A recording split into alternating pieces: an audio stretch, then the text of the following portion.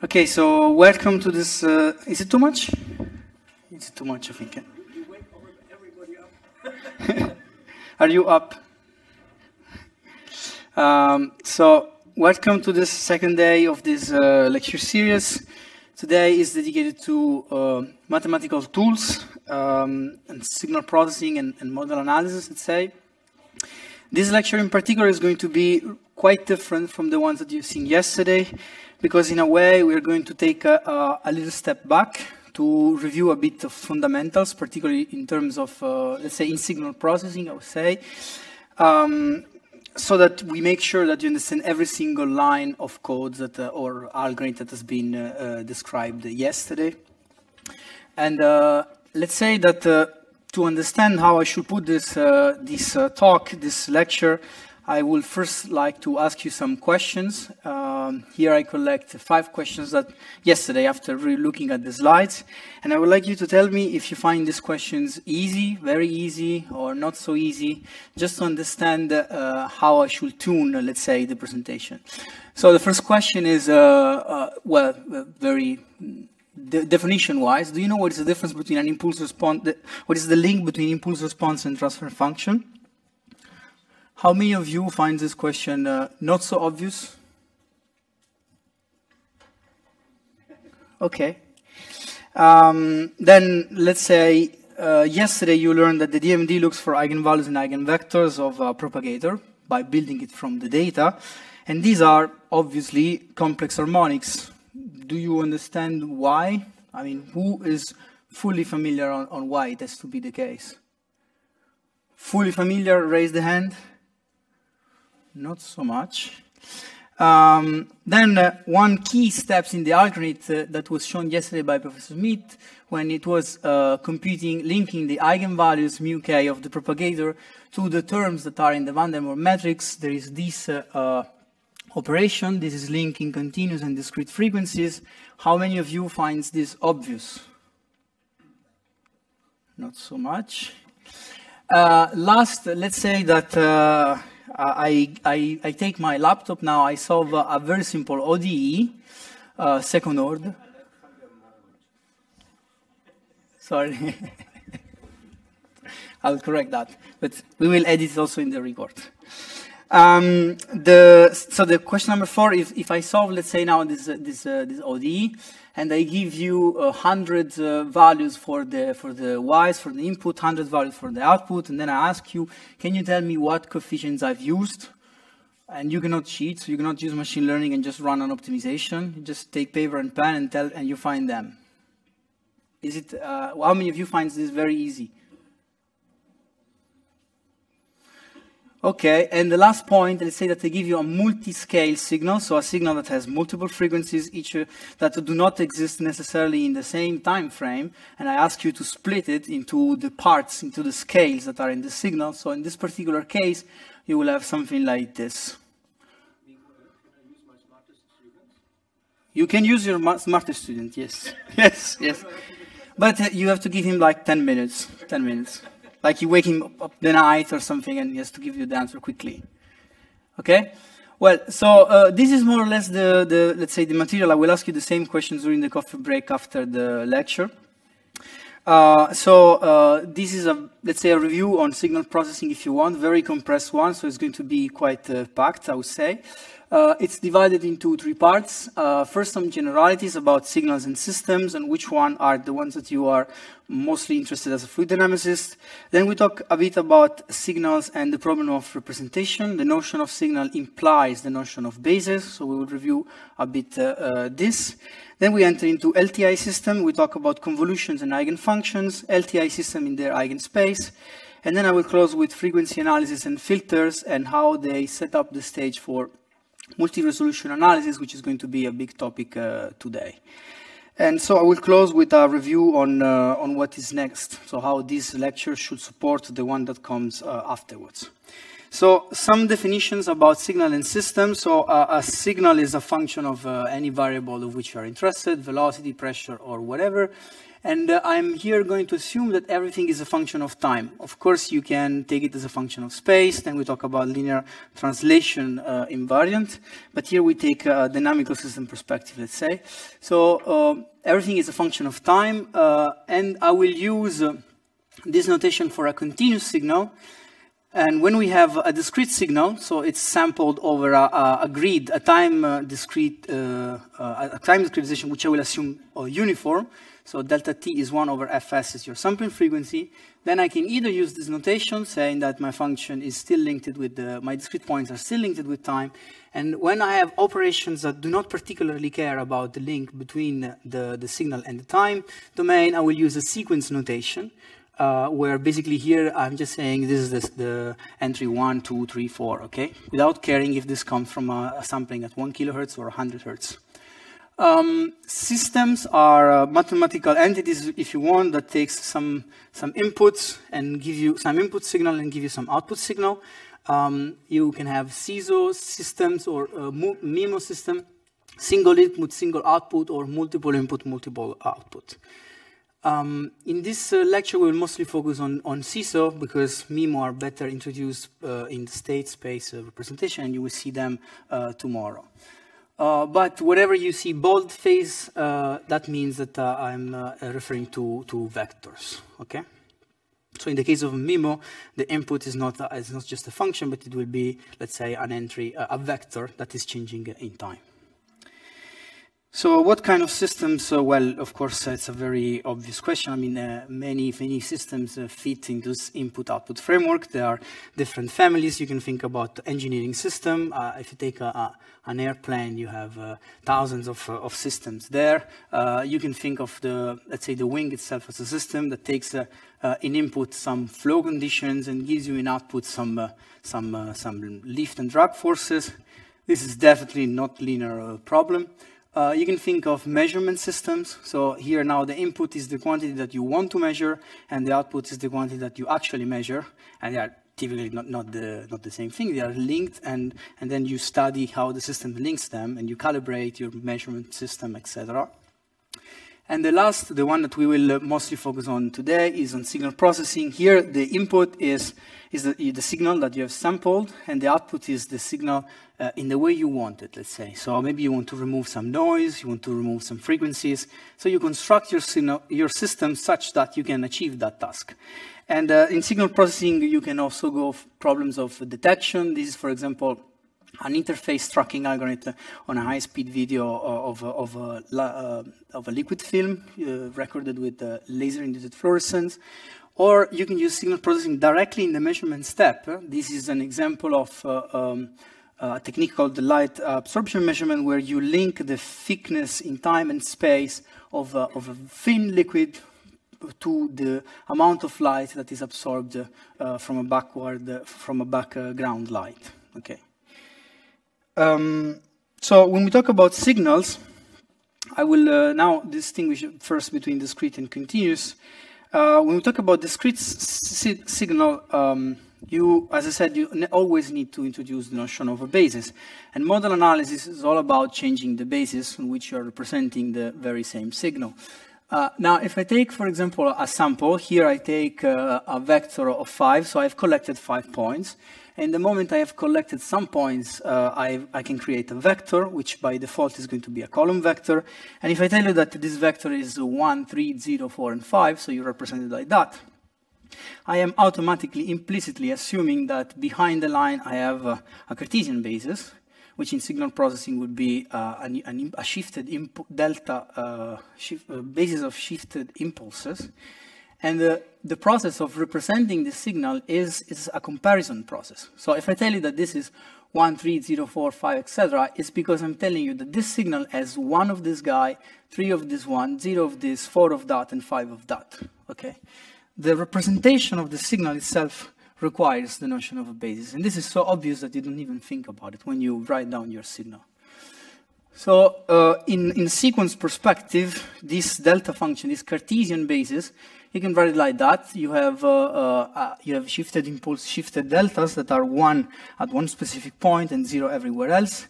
And they have the very special property very difficult to translate in the continuous domain, that the sum over the whole possible time span of your signal is 1. And the comparison process, when we say, for example, that u of 1 is equal to 3, because it means that at k equal 1, u looks a lot like 3, is automatically using, behind the line, the notion of an inner product. So you know from basic algebra that the inner product between two vectors, you can write like that, is the B DAGD A, where the DAG is transposition and conjugation. I repeat, I'm assuming every vector is a column. And that is simply by definition the sum of the product with one of them being conjugated. So when you are thinking about a signal, if I ask you what is the entry number 3, your brain is automatically doing an inner product between your signal and your basis, and that basis only exists at that specific input, and then you tell me at 3, your signal looks a lot like 4 deltas, for example, okay? But now, this notion is so intuitive in time. When we go to other bases, it becomes a bit more tricky, but the concept is still the same. Another way of seeing it, typically in signal processing, is through convolution. So you look at the signal and you see it as a combination, a weighted combination of shifted deltas, okay? And this is a convolution. We will see in matrix notation that here we are writing something really useless. We are writing a vector times identity. Okay, it doesn't really sound important, but you will see it in action later. And then, of course, you can use inner products to define some notions from signal processing. For example, the length of a vector is linked to what we call energy of a signal, even if that is not necessarily a physical energy. And then the other one, very important one, is the notion of correlation. So when two vectors, you remember from basic algebra that the cosine of the angle between two vectors is coming from this expression that has the inner product. And now, when the two vectors are orthogonal, so the cosine is 0, we will say in signal processing that they are uncorrelated. If they are aligned, then we will say that they are highly correlated. They look similar because they are aligned. The vector representation that they have are aligned, okay?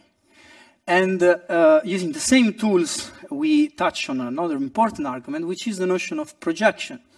You remember from basic algebra that if you want to project a vector onto another vector, this is the operation that you have to do, is again taking the inner product and dividing by the length on the vector on which you are projecting.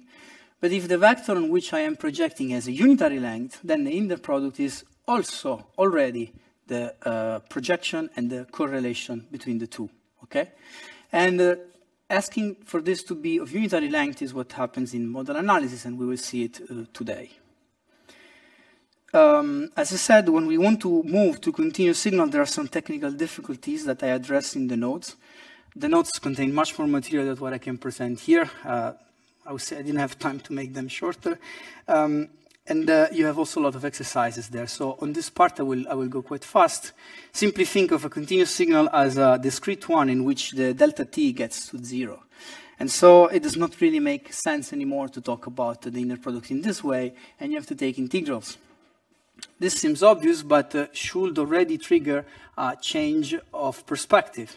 Because first of all, the units are not the same, right? Here you're taking, let's say this is, I don't know, Pascal.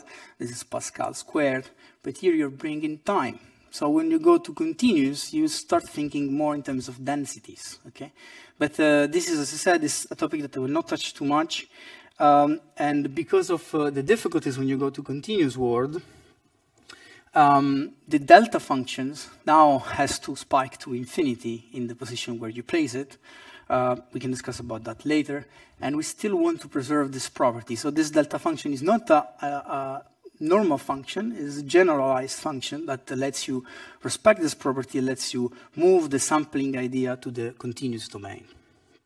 But besides that, for what I would present, you can think of a discrete signal, a discrete sequence, as what you obtain when you take a continuous one and you replace time by the discretized time. When you do this, some important things happen. You should keep in mind at least two. So the first exercise is really trivial. I give you a signal which is made of an exponential times a cosine, and I ask you to derive the discrete sequence associated to that under some kind of sampling. Here was 100 Hertz, and I ask you 320 points. So if you introduce this discretization here, you take out the k, you have this term here, this becomes a power, and if you plug this into the cosine, you arrive at a digital harmonic. Two big observation, exponentials becomes power, and Laplace transform becomes zeta transform, and DMD is a very special case of that. And the other observation is that this guy might not behave the way you expect. For example, if I write it like this in terms of digital frequency, and here I put any integer, this will not be an harmonic, will always be 1. And if I take here a digital frequency and then I add any other integer, I get the same signal. Do you know what's the name for this problem? It's the aliasing, right? So basically, you have multiple representation of the same harmonic. And if you want to avoid aliasing, what you typically do is you say, okay, I will limit myself within a range of discrete frequencies. And typically, you take from -0.5 to 0.5. And you don't want to take anything which is outside that. And you hope that there is nothing outside that in your signal, because otherwise you have aliasing. Okay? Most operations that we will see this afternoon prefer this range because of symmetry of the matrices that are involved there. But then you might do most of your math here and then go back here. And there is an important command in MATLAB or Python to do that, which is FFT shift. You're familiar with this command. So, okay, you introduce your discretization here, you arrange your terms here, you have your sampling frequency. If you want to respect that, what you have to impose is that your sampling frequency respects this condition, which is, of course, the Nyquist criteria. Now, convolutions and eigenfunctions, when we talk about linear systems. So first of all, what does it really mean to be an LTI system, to have an LTI system? So an LTI system is, first of all, a linear system. And the system is linear if satisfy homogeneity and superposition. So homogeneity means that if I multiply my input by 10, my output is also multiplied by 10. And superposition means that if I introduce 3 inputs, I get, altogether, I get in the output the sum of the 3 output taken independently. And in the continuous case, you can consider infinitely close inputs and extend this idea into integral. So linearity means that a linear combination of inputs produces the same linear combination of output. When I say the same, I mean that I have the same coefficients. And time invariancy means simply that the system does not change mind. So if I ask him, how do you respond to that at this particular time, and then I shift my input, then the output is the same, but it's just shifted. So that means time invariance. And an LTI system is both linear and time invariant. If linearization that you will see tomorrow is the process of taking a nonlinear problem and treat it as a linear, because you are taking a very limited range of, let's say, of your independent variable, the notion of time invariancy involves scales. So if your system is changing at such a large scale compared to the one in which you are observing, then you can treat it as a linear time invariant system. Okay? So if I ask you, I don't know, a question right now, maybe in 5 minutes you will reply in the same way, but if I ask you the same question tonight, maybe you will change mind. So it's all about scales. And this brings to the most important fact about LTI system is that you need very little, you need to know very little about them to know actually how they will behave in all the cases. And this is linked to the notion of impulse response. So let's say that you take your signal and you introduce as an input just one impulse at k equals 0 at the origin. And your system responds with what we call an impulse response, which is your h, okay? But we said that every signal is a linear combination of shifted impulses. And so if now we introduce the notion of linear time invariance that we've seen before, what's going to happen is that, well, the first impulse will generate this response, the second one will generate this one, the third this one, etc., etc. So every impulse generates an impulse response shifted and modulated by the value that the signal takes at that specific time. And because of superposition, the final response to all of that will be, of course, the sum of that. And this is convolution, Okay, that's really the essence of a linear time-invariant system. So convolution of the input with the impulse response tells you how the system will respond to everything you want. Which, okay, here then I derive it a bit more formally. You have it there in your notes. I think the take-home message here is that convolution is a commutative operation, so you can do it. You can shift the two if you want. And this is a very beautiful matrix representation that we will see today that let us discover more things about the link between POD and Fourier. But this we will see it this afternoon. The last point, and then we'll take a little break for questions, is if I told you that convolution describes the mapping from the input to the output in a linear system, I now want to ask you what happens when this input is a special one and is a complex harmonics. A complex harmonic, I prefer to represent it in a continuous domain like this, where you have e to the st, and s is your complex frequency, which I represented in a Cartesian form. And in the discrete world, because I know that exponentials becomes power, I will prefer a polar representation. So in this case, if sigma is 0, then this is just a Fourier mode. It's just an harmonic. And to have an harmonic here, I need rho to be 1, right? Here, if sigma is positive, this thing will explode. And here, if rho is bigger than 1, this thing will explode. And vice versa, it will decay. Now, if you introduce this particular input on a discrete system, you take a convolution, because that's how you link the response to any input. And what you see in the convolution that you have a term that does not depend on L, so you can take it out. And what you have here is actually a number, if this summation converges, and in most stable systems it will converge. So what is happening here is that I'm giving to the system an input, and the system is responding with the same, but just multiplied by a number. And this is an eigenvalue problem, right? So what we are saying then is that in linear algebra way of saying this, we will say that complex harmonics diagonalize convolution matrices, okay? Which is a notion that we will see this afternoon. It simply means that if you apply a convolution on that, you get back the same thing, multiplied by something. And that something here is the transfer function, which is the zeta transform in a discrete setting of the impulse response, okay? And in the continuous case, you do the same with integrals, and you get that the transfer function in the continuous is the Laplace transform of your impulse response, okay? So this is a very simple exercise for you, and now we start going towards system identification. Let's say that you have a system, you don't know anything about what is inside, but it's linear. All you know, it's linear. You test it for homogeneity, you test it for superposition, and more or less is okay. Maybe it's not perfectly linear, but it's, let's say, realistic to assume it is. Then you do a step function test. You just put a step as an input.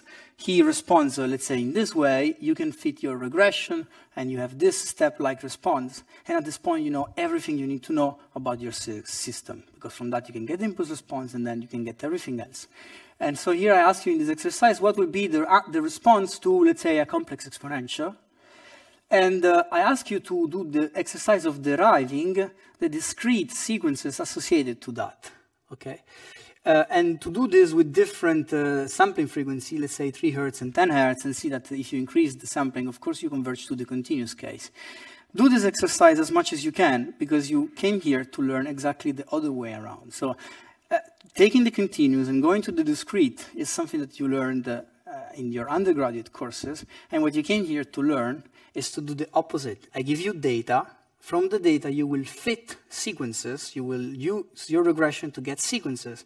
And these sequences maps on the continuous world using the equations that I'm showing you here. Okay? So be familiar with the way, with this way, because it's the one that usually should be the easy one, because then you will learn easily how to go backward. So I will take some questions for the moment, if you have. Please. The microphone.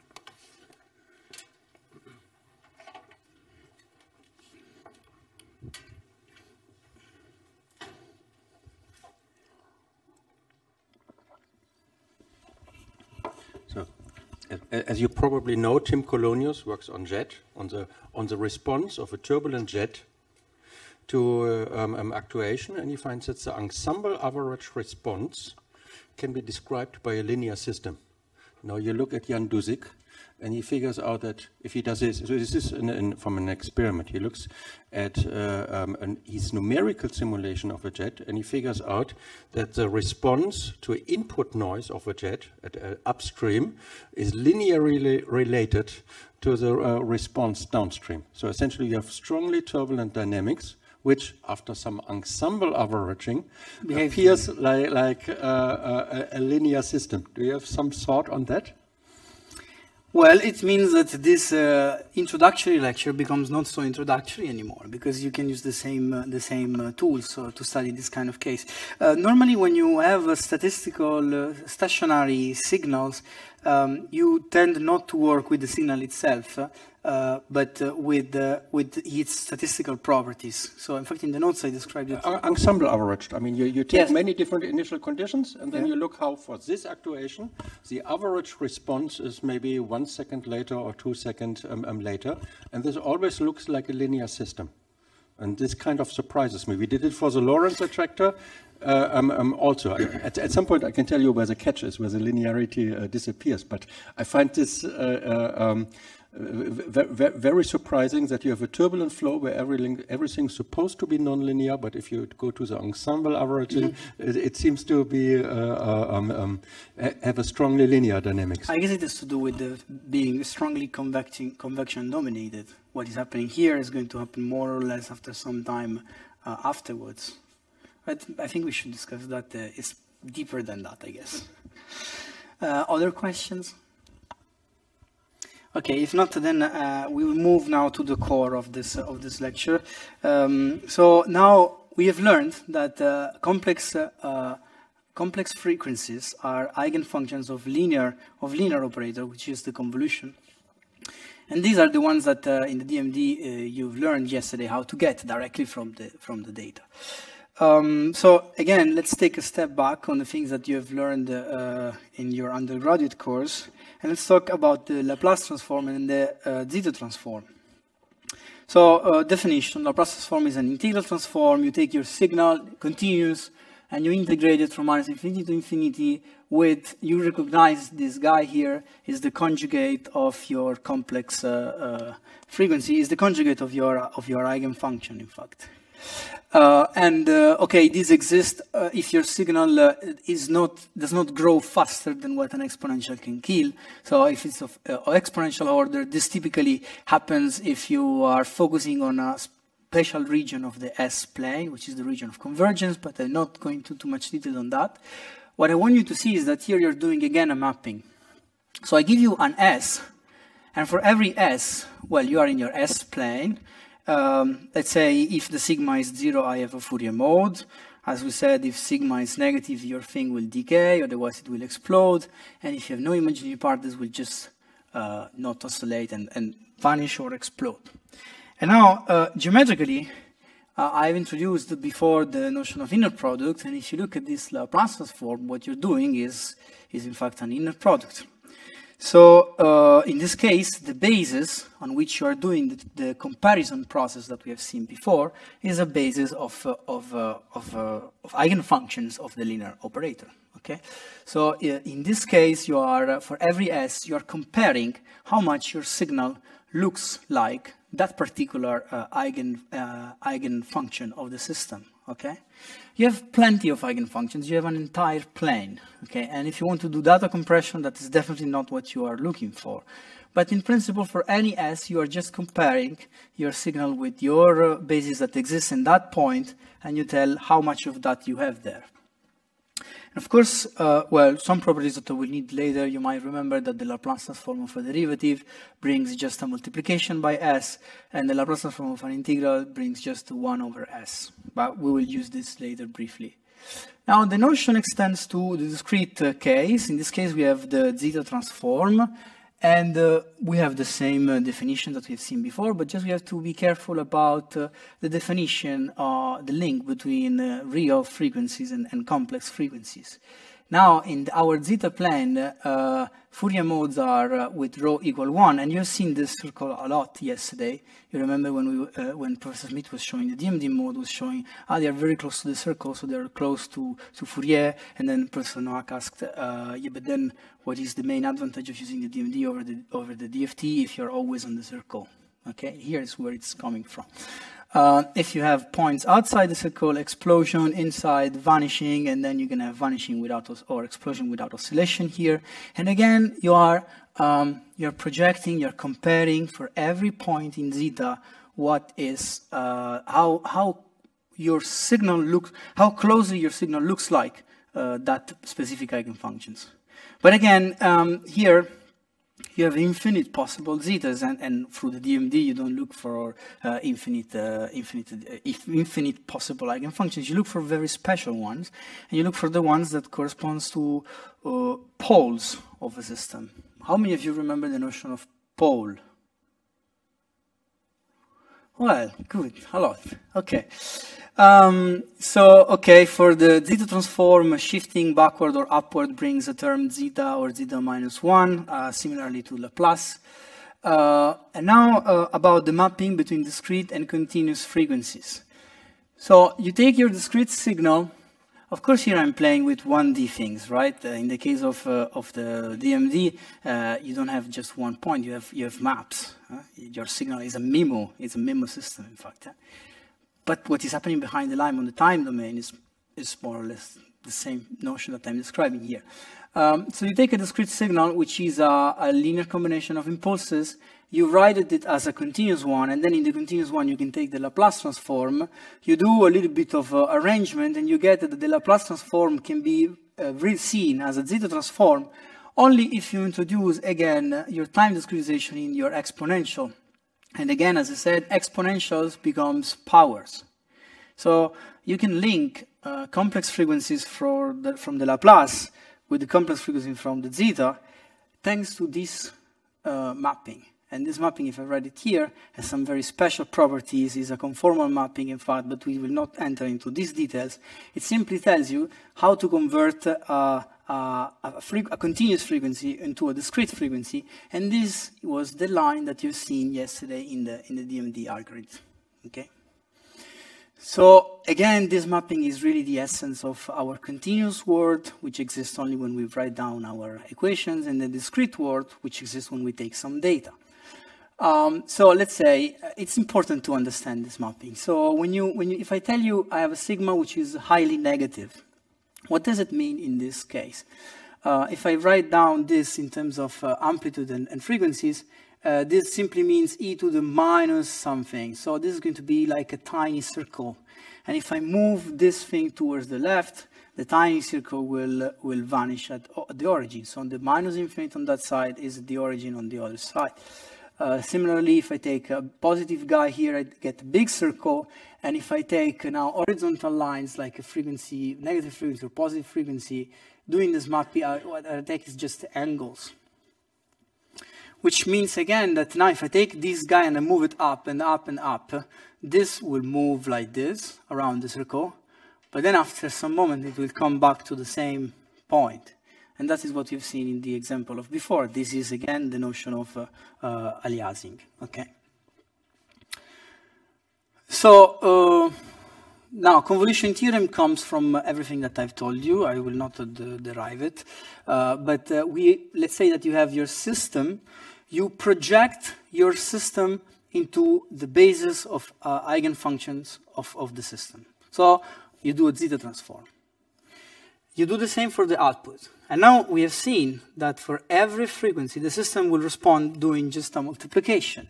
And that is simply by the transfer function. Okay, so the transfer function is a collection of eigenvalues of your system. Every frequency has its associated eigenvalue, and if you plot frequency versus associated eigenvalue, you're plotting the transfer function. So in the frequency domain, of course, the input-output is a multiplication, and since you know that in the time domain is a convolution, then you know the link between convolution in the time domain is a multiplication in the frequency domain, and you can beautifully show the opposite, but I'm not going to do it here. Basically, the convolution, I just tell you, is a polynomial multiplication. And from there you can see very fancy things. Which now brings us to differential and difference equations. You can see it like that. If you're doing system identification, say you have a lot of data. You have chosen your favorite expansion. You project your data into the spatial expansion, and now you have a temporal evolving coefficients. Okay? And now you want maybe to fit some dynamical system into that. What you have are time-varying sequences. Okay? You're in the discrete domain.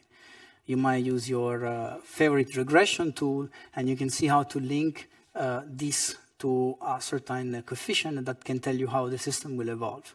And for that, then you can go back to the continuous world by using the mapping that I've shown you before. Okay, that's a bit a big picture. So, a linear system can be described in terms of differential equations. That's definitely not the most efficient way to represent them. Tomorrow you will learn a much better one, I think, but this still gives you a bit the picture. It's an ordinary differential equation. Here I'm taking derivatives. Okay, so this is the nth derivative. I have nb of these terms, and so nb is also the order of the ordinary differential equation. And here I have a linear combination of derivatives of my inputs. These are called feedback coefficients and feed-forward coefficients. Okay. You heard about feedback control and feed-forward control. Well, feedback control means that I don't like the way this guy looks in my system and I want to change them. And so I will take something from here and move it back here so that I manipulate this guy. In feedback control, you control the feedback coefficients. In feed-forward control, then you don't like these guys and you change these ones. Okay? If you're doing digital filtering, you will look for what is the best combination of these guys that gives you the frequency response that you're looking for. Okay? Everything falls more or less in the same picture. That's why we really wanted to give this introduction today. You need to have this condition if you want your system to be realizable, but I also want to skip this detail for the moment. This simply means that the system has to be causal. It cannot be anti-causal. It cannot predict the future. Okay? You should not answer a question before I ask it. Okay? Be causal. Now I projected this problem, and again, you've heard about Galerkin projection and things like that, but in a way you've learned this in much before. You take your ODE, and now you project it onto the basis of eigenfunctions of your linear problem. You have too many of them, but so this becomes continuous, and that's what you don't like in a real case, but the principle is the same. What it means, I'm just computing the Laplace transform of this whole thing, and this is a linear operation, so I can just compute the Laplace transform of derivatives. You remember that this brings the terms in S, so all of that becomes a polynomial in S. You have a polynomial in S on the other side, so your transfer function is going to be the ratio of two polynomials.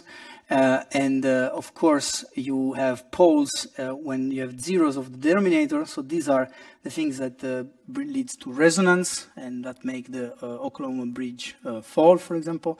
And these are the guys that are killed. Is your perfect filter. If you hit at zero, that guy is going to be knocked out perfectly. Okay, it will not come out of the system. It doesn't work like that when you design a filter, but the notion is a bit the same. And then what I will ask you to keep in mind is the link between this and that. So let's say that I give you a transfer function. You can tell me what is the ODE behind that, okay?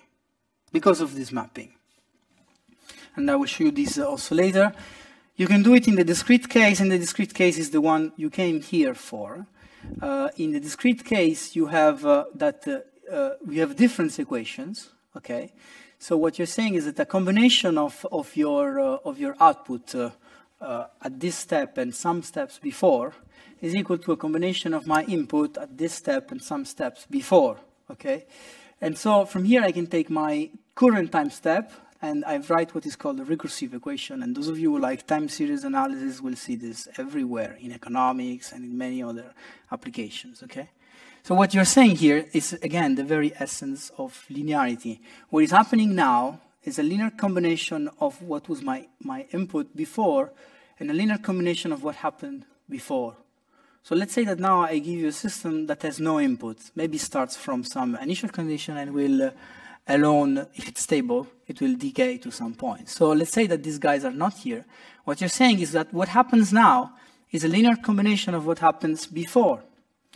And this is, you've seen it yesterday. You remember in the companion matrix, the last column, where you were taking a linear combination of previous time steps to see what is happening right now, is again a notion that is coming from the assumption of linearity. Okay. So again, you can project this problem into your zeta bases, you arrange it, and you have your transfer function, which looks slightly different in a discrete case because your polynomials are in terms of zeta to the minus something, but you can arrange this. And again, you have zeros and poles, which I indicate for a discrete system with zeta and pi. Okay. So this brings me to the question I asked, and let's say a simple exercise that you will do during the coffee break, for example.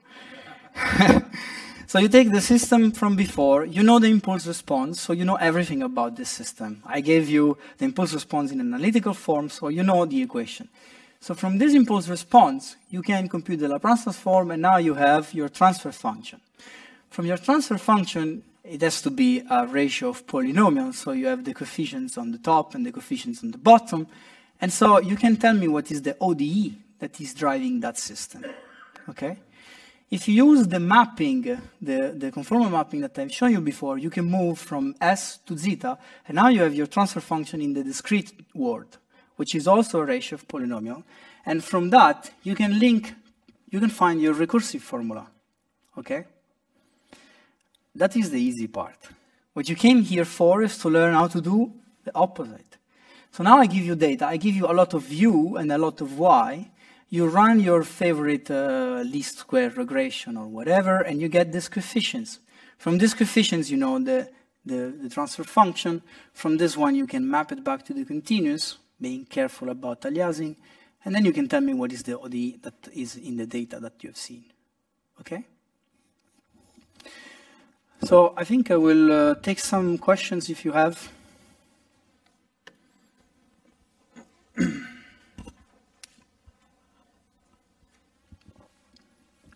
Okay. So by the way, there are 5 or 6 Python exercises associated to these nodes. They are all already available together with the slides in the folder, so go with them, play with them. You might find the solution for most of the exercises that I'm asking here, but not all of them. So harmonics and frequency analysis. You've seen that in the Laplace or zeta domain, things can explode or vanish, and that sometimes is not